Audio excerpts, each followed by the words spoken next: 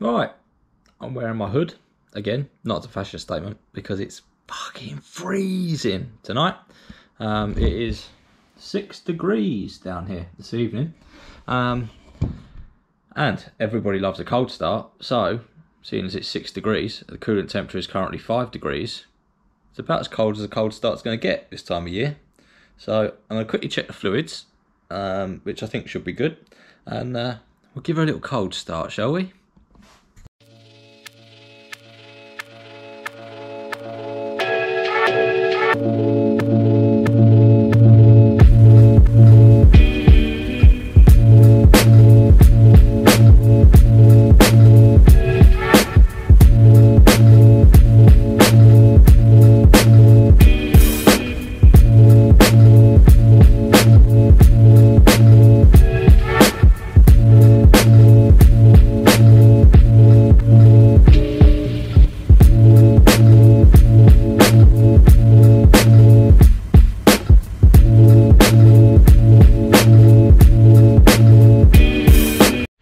Right, fluids are all good.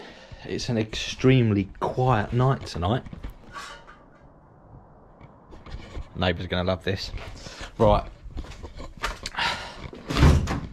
let's have a little look, shall we? So, just so you can all see, and I'm not lying, it is the coldest of cold starts. So, let's see how she starts. Bearing in mind, I've not done really any cold start tuning on this at all, actually, to be honest. So, let's take it out of gear. Gonna need a little bit of throttle in it, I would have thought. Right, let's give it a go.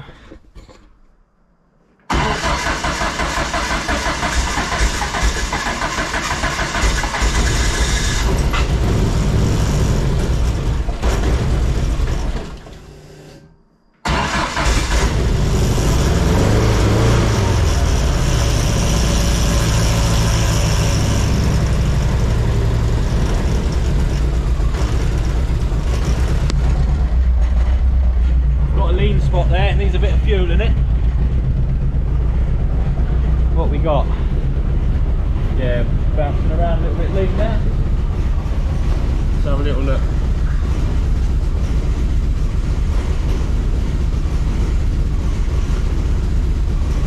It is, just put a little bit in there, shall we? Pick it up a bit. There we go, that's better. Just wanted a tad more fuel in. Idling at 800-900 RPM, 15 degrees of ignition advance at idle. Probably wants winding up a little bit maybe, to be honest. Let's have a little look.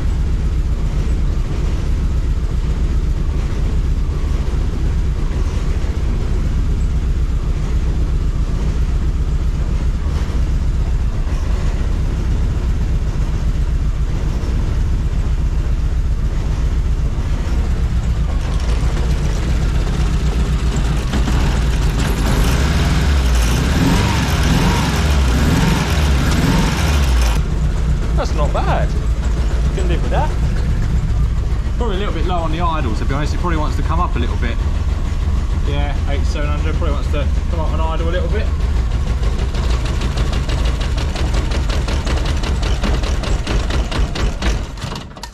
Stalled it. Problem is, I can't really see what way I'm adjusting the TPS here. So let's just have a look at that. It's at 0.1 at the moment. See what way I'm winding it. 0.2. No, I don't know what way I'm winding it. Well, it started. It seemed to idle quite nicely. AFR is about right. The idea is, I'm going to get this puppy warmed up, and then as soon as Dean gets here, I might take it for a little scud up the hill quickly, because I have done a little bit of messing around with the fuel map since last time we took it out, and it is now revving all the way through and making boost. So I would like to try and take it for a quick spin up the hill just to see what it pulls like. So as you can see, it's very cold in here. Right, let me mess around for a bit. Catch you guys in a second. Right, all is good. It's been running for a little while. Messed around with the map a little bit. Sorted the idle out. It's now idling at 1000 RPM. Quite happy. It's happier there than it was at 900. Coolant temps up to 74 degrees C, and yeah, sounds quite good, to be honest. Sounds reasonably healthy. Motor sounds good. There's a little exhaust flow from around there somewhere, but I'll sort that out at some point, not necessarily right now. But sounds pretty healthy to me.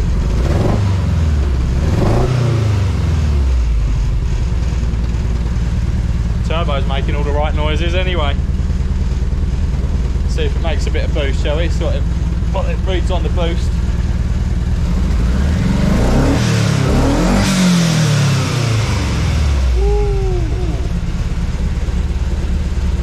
Oh, a bit fumy in here. That, according to that, made £2 a boost. I didn't rev it all the way. I didn't rev it all the way out. I don't want to go too mad with it whilst it's sitting idle. Plus, it's very fumy in here. But yeah, I think sounds quite nice. Quite like that. I've got to stand outside for a minute. So yeah, I'm just going to let this get up to temp, and then we will yeah, let it get up to temp, and then wait till Dean gets here. Once Dean gets here, we'll give it a quick pull up the hill, just see what it does, and go from there. Right, catch you in a minute. Okay, right. It is warm-ish. Dean has arrived. Everything's set up. I've gone around the car and taken out anything that's going to rattle or make an undue noise. I've also, since last time we took it for a little scud, fixed the rear anti-roll bar and tightened up the shock tower on that end. So that should stop that horrible rattle. I guess we just give it a quick go. See what happens. Like I've got life insurance, eh? No comment. Right. Let's have a go. Right, you hold that. Oh, by the way, I've put the bonnet on as well and started messing around with that, but don't look too closely because it looks horrendous. I think that's known as the fire extinguisher quick access flap. That's exactly what that is. That's exactly why I designed it that way. Right. You coming? Alright. Jump in. Right, front camera. Let's have a little go.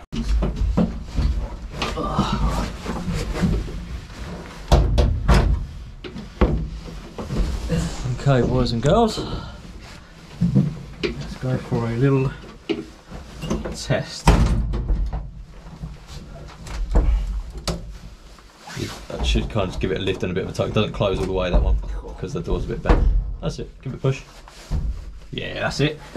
You're not going anywhere, mate. I hope not. Right. As I say, I can't exactly move in this seat. Fuel pumped out. That's what happens when you put weight on.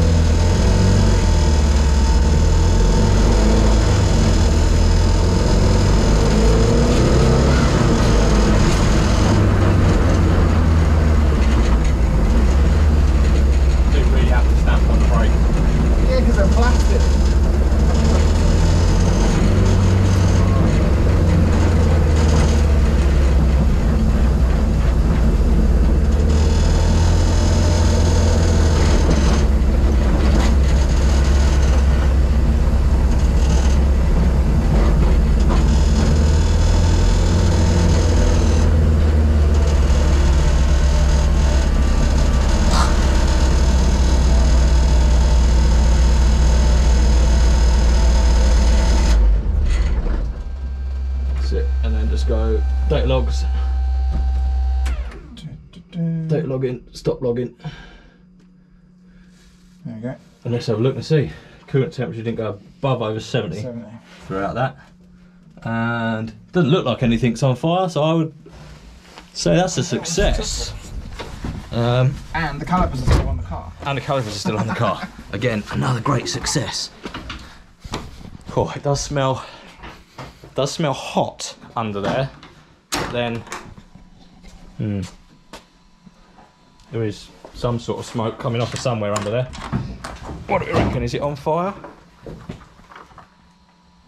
Your breather was breathing earlier. No, it's not on fire. I tell you all it is, to be honest, is where the heat wraps got hot and just burning off any sort of oil that was on it.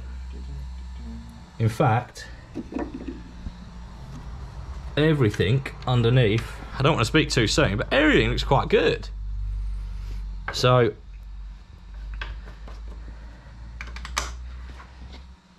we only had 50% throttle, is a thing to note, because obviously I still haven't sorted out this, which I might do in a minute. So we've only got 50% throttle. Everything else looks pretty good. Cam belt stayed on, didn't snap. That all looks good. That all looks good. Right, I'm gonna have a little look through the data log, and then once I've had a little look through the data log, you can tell I'm like proper pumped because I can't get my words out and I'm shaking like a shitting dog. I'm gonna have a look through the data log, and once I've had a look through the data log, I guess we just find out kind of, yeah, where it was at, where the fueling was, adjust it a little bit, and we'll go from there. Right, give us 10 minutes. I'll catch you in a minute. Okay, right. That was the first time Dean has ridden shotgun in the Fiesta. With the turbo. When was the last time he was in their shotgun? 6, 7 plus years ago. Gotta be. Was it the time the exhaust fell off as we drove down the road that time? When we left the pub? Left the pub. That was probably it, That's wasn't probably it? the last. Which was what, 2013, 2014? Yeah, it's either that one or when the side exit pipe fell out. Ah, yeah. It was pumping fumes in the car. Turn the entire inside of the car into a back box. I mean, the fumes coming into the car was one thing, but the resonation of the noise inside the car was deafening, wasn't it? It was unbelievable. Anyway, first time you've been ridden shotgun in the car in a substantial amount of time. Honest opinion, go. Honest opinion, I'm still surprised I'm alive. The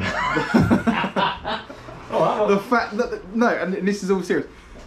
We're still running plastic brake caliper carriers. No, we're not. Are we not? No, of course we are. Oh. Of course we are. Sean is making them for us now as we speak. But I only pulled my finger out and actually sorted my life out and got Sean some money over to start producing the calipers last week, and there's a 4-week wait. So yeah, the front brake calipers on that little scud up and down the road were plastic 3D printed. Disclaimer, I do not advise, but the rear brakes and everything do work 100%, and the bias was set up with that in mind, but still probably shouldn't drive on plastic calipers. But props to your 3D printer, it did a good job, didn't it? Done a good job. Anyway, 3D printed calipers aside, nice to be back out in it. that it is. You know, it's difficult on a road round here to really kind of open it up in the same way that we have done in other places. Yeah, yeah. Well, we can't, because we can't go any further than quite be at the top road. of that hill where we turn around. We can't go any further than there because that's then public roads. So yeah, that's as far as we can go.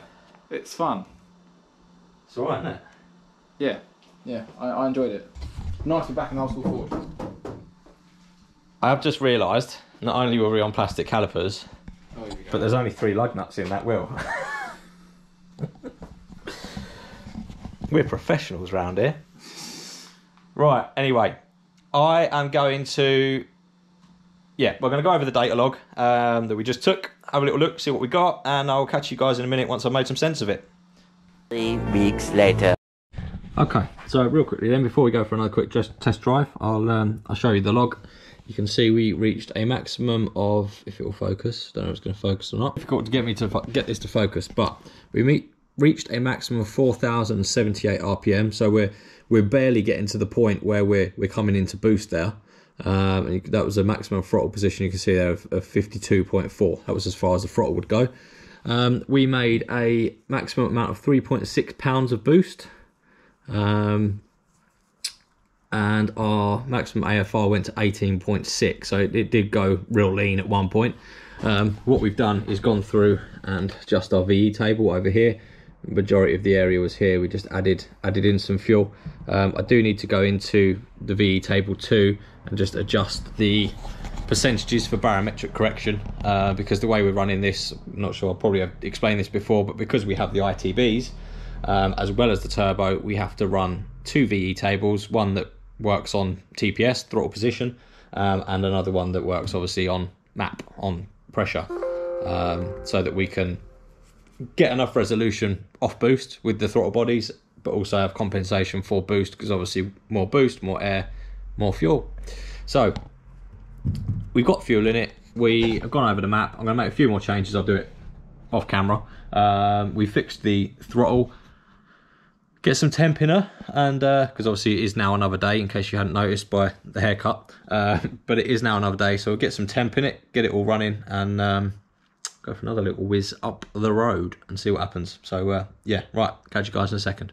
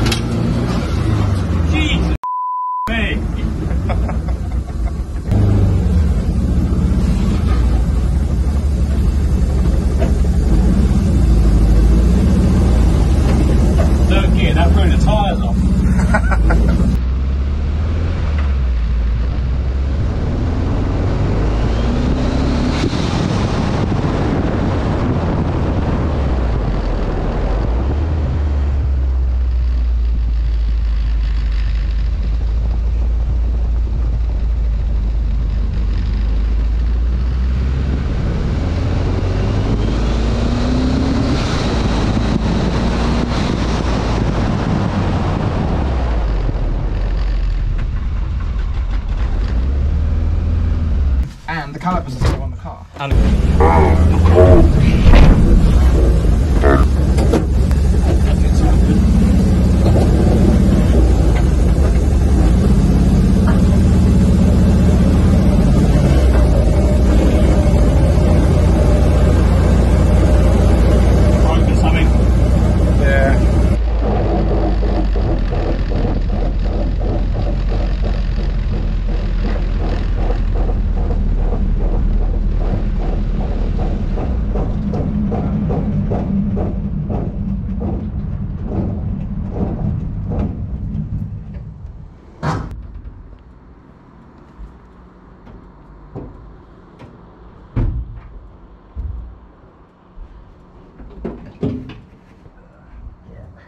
Come off?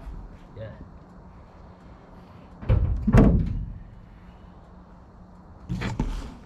And it was all going so well. A few moments later. Okay. Situation update. We're now walking back up to the top of the street. What what happened, as you may or may have not gathered by now, the other day when we took it for a quick test spin, I noticed that it was very lazy on the brakes, a lot of bias on the rear. So I moved a little bit more bias to the front. May have overlooked the fact we still had the plastic carriers on there, and there was enough bias on the front left to actually rip the caliper clean off the hub. So the caliper fell underneath the wheel and binded up. We just managed to tie it up and roll the car back to the garage. I'm just going to go for a quick walk up the street now, to try and see if we can retrieve our caliper and see how many pieces it's in. I also managed to cut my finger on the door again. So yeah. Alright, we'll take a little walk to the top of the hill. That's what these test drives are for. There's nothing here. See it? Yeah. You see it? I can see it, boys and girls. It's just at the top of the hill. We're exactly where we thought it would be. Hopefully it's not been run over by anyone. Thankfully it happened going down the hill, not up the hill. Imagine if it happened going up the hill. And there is the items. Well, there's two bits. Yeah, that's it. Yes, there's a bit. That bit is still on the caliper. That bit there is still on the caliper. And there's probably just a few other bits. Torn it through. Yes. There you have it, ladies and gents. That is officially the limit of a plastic brake carrier.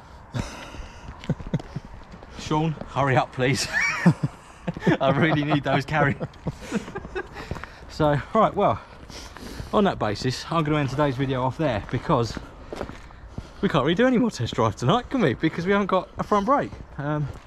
Yeah, I'm going to leave that video off there, guys. Next video, it's probably going to be another video with lots of little bits and pieces to tick off the list. We are getting ready for MOT, hopefully at the end of next month. 4 weeks is the plan. So, yeah, as always, like, comment, subscribe. There will definitely be more shenanigans in the future. So hit that subscribe button if you haven't already. And as always, I'll catch you on the next one. Cheers, guys.